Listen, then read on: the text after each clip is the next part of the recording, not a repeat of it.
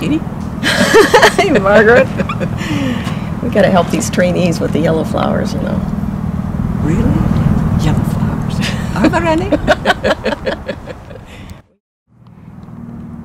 Good afternoon, Margaret and Jeannie. Hello.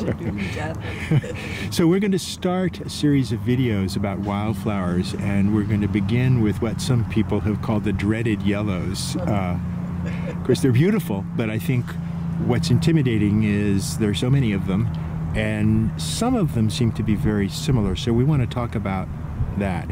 I guess the first question I would ask is, why is the color yellow so common among flowers? Do we know? Margaret knows. My understanding is that bees are attracted or can see both yellow and blue rather than other colors. It may be something to do with the pigmentation that's easier to, but I don't know. Okay. Now, color is a very good clue as to the identity of a flower. If it's yellow, it's probably not a purple nightshade. So that's also a problem when you have lots of flowers that resemble each other, and many of the yellows do seem to be siblings, cousins, family members. Do they belong to the same family, and if so, what is that? They're all members of the Asteraceae family, which used to be known as the Compositae family. And I think that the word there shows what it means, because if we think of a composition in music, it's putting different things together, and in the composite families, it's putting different flowers all together. So what do you mean by that, putting different flowers together? How are they what's composite about them? Multiple flowers in one, what we call a flower. One daisy. Yeah, In one daisy, you have many, many flowers. How is that? Actually more called florets rather than flowers, so that can help us distinguish between the two of them. So I've heard the term ray flowers and disc flowers. What do those refer to?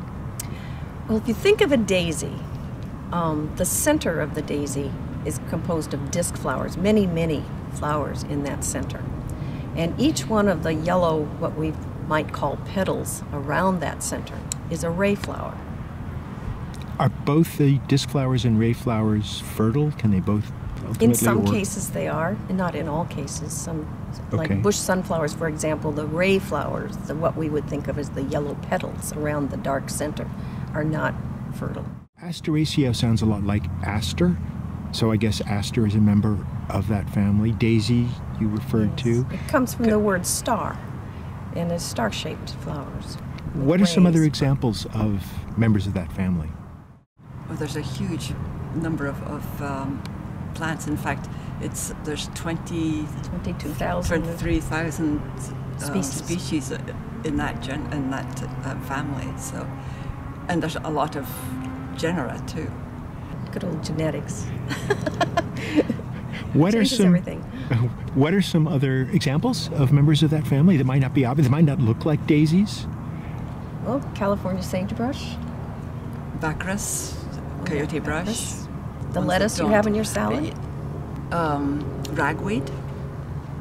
So it is quite diverse, actually, even though the ones that we see and we think of, from the endangered sea dahlia to the plentiful dandelion, are the most common. There's quite a bit of variety. All the many, many sunflowers and dahlias. And many of the ones that aren't as showy tend to bloom later. And that probably has evolved to make use of the insects that are still around. And they're not competing with other plants at that time. Talking about evolution, I have heard that the composites are thought to be the most modern, meaning most recently evolved type of flower. Why would that be? That suggests that there's some adaptive value to being a composite. Do we have ideas about what that value might be? It's probably evolved to make full use of pollination, and in different ways. And in some of the composite plants, they if they don't fertilize themselves, the stigma will fold over and get pollen from its style. so that it can fertilize itself. But it will have made an effort to be fertilized by other insects first. And the flowers are shaped to make it easy for insects to land. Okay, so we've talked about them in the abstract. Let's go take a look.